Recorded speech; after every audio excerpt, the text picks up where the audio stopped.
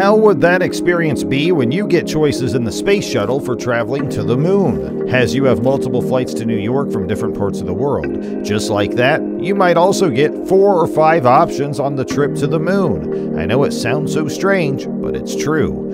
As SpaceX is the only man in the arena in the fight for a trip to the moon. But wait, here's another competitor in the box, and that's America's independent space agency, NASA. There are so many things running in mind regarding this, and we know you all are also curious just like us to know about it. So welcome back to the channel, everyone. We're back with a hot topic again, and you know what? If you love to digest information, then go ahead and hit that subscribe button and also hit the bell icon so you'll be notified whenever a new video is uploaded. In this video, let's know everything about NASA's plan to give SpaceX company on the moon. The next humans to visit the surface of the moon will catch a ride courtesy of not only NASA, but Elon Musk and SpaceX. The space agency announced that it selected the high-profile rocket and satellite builder to provide the human landing system for its Artemis program, which aims to send the first astronauts to the moon since the end of the Apollo program, including the first woman to step on the lunar surface later this decade. SpaceX already has a vehicle in mind and is under development for the job. Starship is the next-generation spacecraft that's already made some dramatic test flights from the company's Texas Gulf Coast development facility. So far, each high-altitude flight has been followed by an explosive landing phase, but Musk isn't deterred. Starship is designed to transport astronauts to the moon and many more humans to other worlds like Mars, where Musk hopes humanity will expand to become a multi-planetary species. Well, NASA is getting ready to send astronauts to explore more of the moon as part of the Artemis program, and the agency has selected SpaceX to continue the development of the first commercial human lander that will safely carry the next 2 American astronauts to the lunar surface. At least one of those astronauts will make history as the first woman on the moon. Another goal of the Artemis program includes landing the first person of color on the lunar surface. The agency's powerful Space Launch System rocket will launch 4 astronauts aboard the Orion spacecraft for their multi-day journey to lunar orbit. There, 2 crew members will transfer to the SpaceX Human Landing System, or HLS, for the final leg of their journey to the surface of the moon. After approximately a week of exploring the surface, they will board the lander for their short trip back to orbit, where they will return to Orion and their colleagues before heading back to Earth. And according to a statement from NASA, Artemis astronauts won't be riding Starship all the way from the Earth to the lunar surface, at least not to start. Instead, a quartet of astronauts will launch aboard NASA's long-delayed Space Launch System rocket and Orion spacecraft on a multi-day trip to lunar orbit. NASA is planning to build a small space station called the Lunar Gateway in orbit around the moon that'll serve as a staging outpost for trips to the moon itself. In lunar orbit, astronauts will transfer to a waiting Starship for the trip to the surface, a period of exploration followed by a return to lunar orbit and then back home to Orion. In a press conference following the announcement, NASA's Human Landing System chief, Lisa Watkins Morgan, also revealed that SpaceX will need to perform an uncrewed test landing on the moon before taking astronauts there. This is in line with the approach taken with the company's Crew Dragon, which took astronauts to the International Space Station for the first time last year. NASA awarded contracts to 3 companies for initial design work on landers that could carry humans to the lunar surface. In addition to SpaceX, NASA selected proposals from Dynetics, a defense contractor in Huntsville, Alabama, and Mr. Bezos' Blue Origin, which had joined in what is called the national team with several traditional aerospace companies, Lockheed Martin, Northrop Grumman, and Draper. The award is only for the first crewed landing, and SpaceX must first perform an uncrewed landing. NASA is requiring a test flight to fully check out all systems with a landing on the lunar surface prior to our formal demonstration mission, Ms. Watson-Morgan said.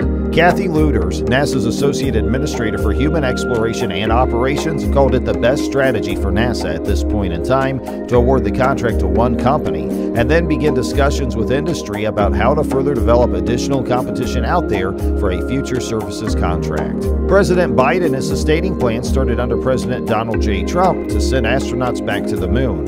But while Mr. Trump pledged a return by 2024, the schedule was not considered realistic after Congress did not provide the requested financing, and NASA is now re-evaluating the schedule. The NASA Artemis program is expected to launch its first uncrewed trip either later this year or early next year using a powerful rocket called the Space Launch System to propel the Orion capsule, where future astronauts will be sitting on a trip to the moon and back. The booster stage of the rocket passed an important ground test last month.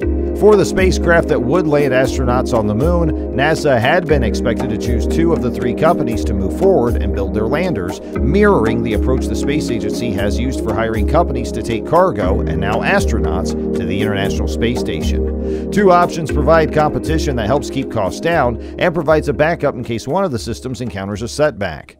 NASA officials suggested that budget constraints, Congress in the current fiscal year appropriated only about 1/4 of the financing that had been requested for the development of the landers, shaped their decision. "We believe this is doable within what we have and what we can expect in funding," said Steve Jurczyk, acting administrator of NASA. In choosing just SpaceX, NASA officials also seem to be saying they believe that Mr. Musk's company can deliver on an ambitious spacecraft design, one that is far larger and more capable than what NASA actually needs. Indeed, once Starship starts operations, it would raise questions why NASA needs a Space Launch System rocket at all. Each launch of the Space Launch System is expected to cost more than $1 billion. Because Starship's designed to be fully reusable, its costs will be far cheaper.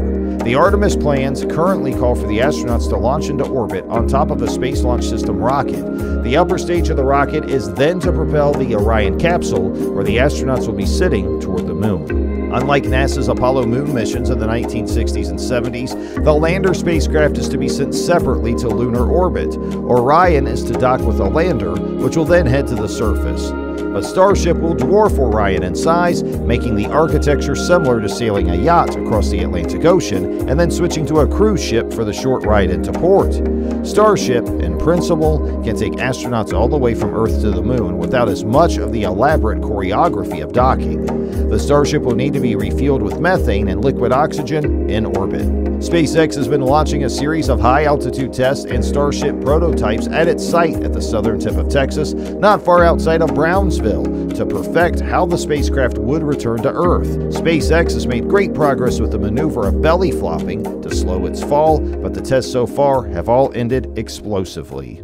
Mr. Musk recently pledged that the spacecraft would be ready to fly people to space by 2023, although he has a track record of overpromising and under-delivering on rocket development schedules. Nevertheless, SpaceX's Falcon 9 rocket has become the workhorse of American and international spaceflight with its reusable booster stage. The company has twice carried astronauts to the International Space Station for NASA, and it is scheduled to loft the 3rd crew there on Thursday. Numerous private satellite operators have relied on the company to carry their payloads to orbit, and another company, Astrobotic, announced this week that it had picked a larger SpaceX rocket, Falcon Heavy, to carry a NASA rover called Viper to the moon's south pole to prospect for ice in the coming years. On Friday, the Biden administration also announced the nomination of Pamela Melroy, a former astronaut, to become NASA's deputy administrator. Last month, Bill Nelson, a former Florida senator, was nominated to be an administrator. Let me tell you something, you made it this far, and I hope you found this video interesting and informative as well. And if you did, then hit that like and subscribe button, and if you really love this kind of stuff, then check out my other videos.